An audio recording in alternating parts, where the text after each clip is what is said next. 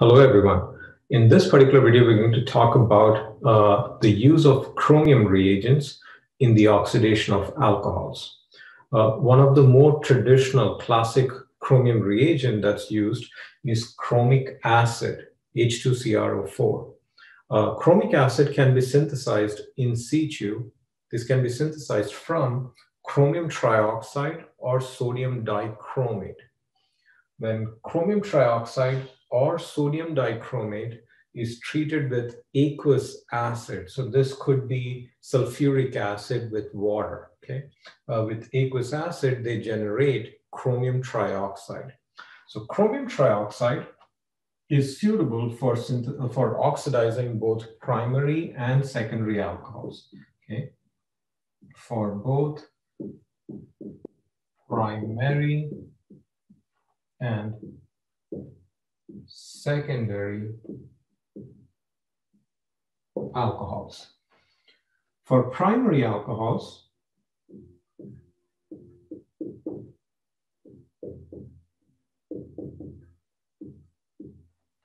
these are first oxidized, okay? So we'll write H2CrO4, or alternatively, like you might see chromium trioxide with sulfuric acid and water written. But what you have to realize is this combination here is going to generate chromic acid for you, which is the active oxidant then. Okay, so primary alcohols, under these conditions, they are oxidized into the aldehyde, which is the first oxidation, but the oxidation reaction does not stop here. The chromic acid is a strong oxidizing agent, so the oxidation reaction does not stop here. In fact, you cannot really isolate this aldehyde, and the aldehyde is further oxidized to the carboxylic acid. So what you're able to isolate or synthesize is really the carboxylic acid. So primary alcohols would be oxidized all the way to the corresponding carboxylic acid. And now you might want to note the connection here. Your alpha carbon here in the primary alcohol, this is what becomes the C double bond O. And in some sense, the hydroxyl stays. So the alpha carbon is your acyl carbon. That carbon is called the acyl carbon of the carboxylic acid. Okay. For secondary alcohols under similar conditions,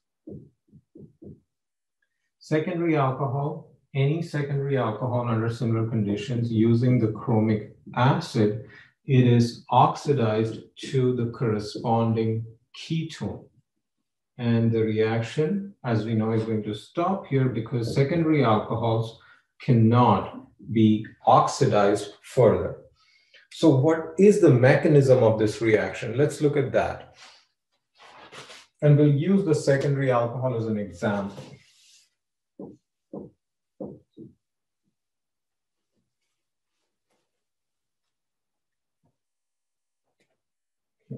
So the mechanism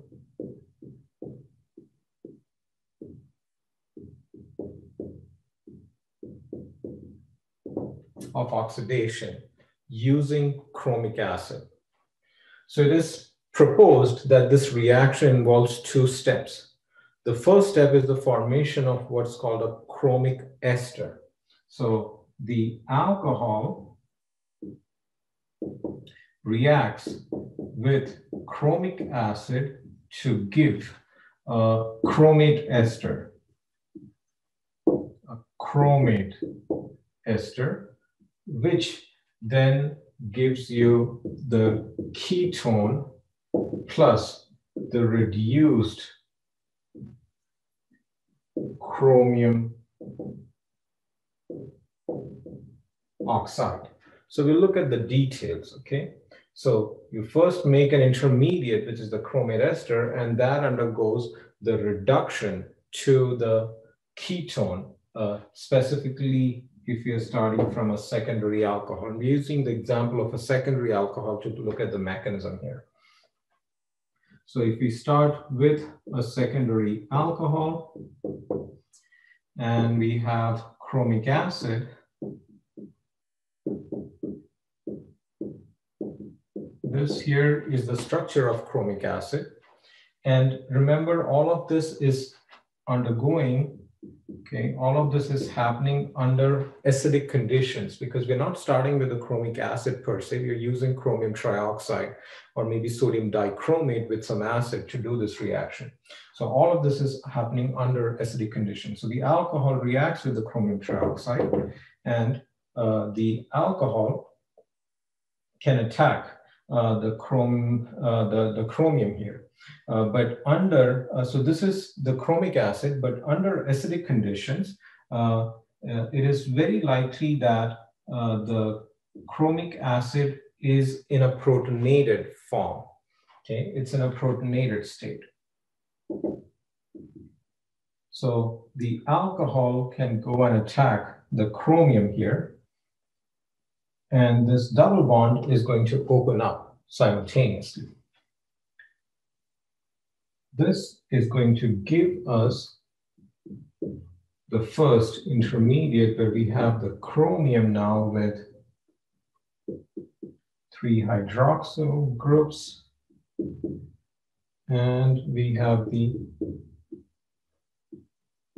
alcohol connected to that as well. So the oxygen of the alcohol is bound to the chromium center here. Okay. Now from this point, since we are under acidic conditions, some water can come and deprotonate that hydrogen or deprotonate the alcohol hydrogen to give us a new intermediate where the chromium now has 3 hydroxyl groups and the alcohol is attached. Now from here, one of these hydroxyl groups, okay, either one of these hydroxyl groups on the chromium, this can get protonated. One of them can get protonated because again, we're under acidic conditions and in principle, any of the oxygens can get protonated. But when one of the hydroxyl groups get protonated, okay, because all oxygens here, they have lone pairs to them. So in principle, you're going to have some equilibrium here where there are several protonated species. But when one of these hydroxyl groups gets protonated, right, which is one of the possibilities here, that will get protonated, we will get an intermediate from where we can then generate the chromate ester. That's going to lead us to the chromate ester intermediate. So we get to this intermediate here. And from here, one of the other hydroxyl groups that can come back in to leave, to make that water leave, because that's a good leaving group now. So either one of the hydroxyl groups, okay, one of them might come back in and the water is going to leave. So this will give a chromium with now 2 double bond O's or oxo groups, one of them, and in fact, let me keep it at the same place to maintain some consistency here. So we'll get to an intermediate like this, and we'll have 1 hydroxyl group, and we have the alcohol group that's attached. And a lot of this actually is happening under equilibrium. Okay, there will be species. These species would all be under equilibrium. Okay, so that means these reactions are going forward and backward simultaneously. So once we get here, again, we can use a water molecule because we are under aqueous conditions here to deprotonate this and the electrons go back to that oxygen so that we get chromium double bond O, OH, and they have the ester. So this species here, this is what's called the chromate ester. That's the chromate ester. So that's just the first step, the formation of the chromate ester. Now from this chromate ester, this is when the hydrogen, the alpha hydrogen, is deprotonated. So from here, a molecule of water can come and deprotonate that alpha hydrogen. And when that happens, the electrons from this bond go to the space between the carbon and the oxygen. And electrons would go back to the chromium, which would then push away one of those carbon-oxygen bonds. So what we will get in the end here is going to be a chromium species. That oxygen has lone pairs to it. I've drawn them separately. You could just show it in one step, that's fine. So we'll get the OH here. And along with this, we will have the ketone product. So that's how we synthesize or we get the ketone product here. We have the oxidation of a secondary alcohol. So the secondary alcohol that we started with is converted into a ketone intermediate. And you get a reduced chromium oxide here, like I mentioned, okay? So the initial chromium that we start out with, this chromium here, that chromium is in a +6 oxidation state. When you calculate the oxidation state for the chromium in the chromic acid, okay? I'm referring to the chromic acid here. It is in the +6 oxidation state. And when you calculate the oxidation state of chromium in this intermediate here, this is now in a +4 oxidation state. So the chromium has gained 2 electrons. So it is getting reduced. And that's basically the principle of an oxidation, reduction oxidation reaction. If there's one species that's getting oxidized, there must be another species that gets concomitantly reduced. Okay, so in our particular example, the secondary alcohol is getting oxidized to the ketone, and the chromic acid gets reduced to a reduced chromium species. That chromium gets reduced. Okay, so that's the mechanism of oxidation using chromic acid. Now, one drawback of this method, just a synthetic drawback, is that as we saw earlier with primary alcohols, you cannot stop at the aldehyde. It will take you all the way to the carboxylic acid. So there's another chromium reagent that is useful for oxidizing primary alcohols to aldehydes. Okay, it will oxidize primary alcohols to aldehydes, and it will actually stop at that point. That reagent is Pyridinium Chlorochromate. It is abbreviated as PCC, Pyridinium Chlorochromate. And this reagent is used, typically used in dichloromethane as solvent. Okay. And the important thing about this reagent is that primary alcohols can now be converted into aldehydes without any over-oxidation. So if we start with a primary alcohol, it will be oxidized with PCC in dichloromethane.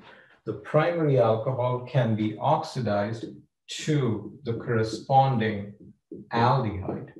And you can actually stop the reaction here, or the reaction actually stops here. There is no over-oxidation to the corresponding carboxylic acid. If you use a secondary alcohol with PCC would still be oxidized to the corresponding ketone. Okay, so the secondary alcohol will be oxidized to the ketone product here. Now, the pyridinium chlorochromate is a chromium-based oxidant, as I mentioned, and the structure of this molecule has a pyridinium ion, which is a protonated pyridine along with a chromium ion.